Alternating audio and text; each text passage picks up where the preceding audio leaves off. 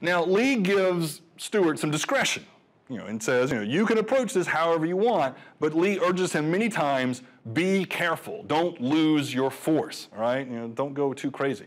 Stuart immediately thinks, awesome, this gives me the opportunity to make a name for myself, and what Stuart's going to do, as this map shows, is he's going to make a name for himself by riding entirely around McClellan's army.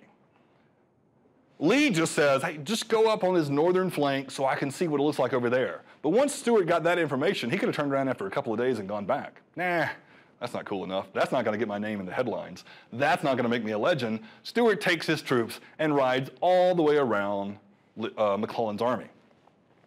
While Stuart is doing that, of course, the Union cavalry discover that Confederate cavalry is riding around the Union army. So the Union cavalry starts pursuing Jeb Stuart.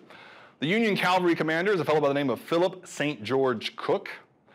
Philip St. George Cooke was instrumental in sort of helping develop the United States cavalry. He was a very skilled officer, a career officer, had done an awful lot to advance cavalry tactics during the course of his career, and actually serves nobly and with great credit throughout the Civil War.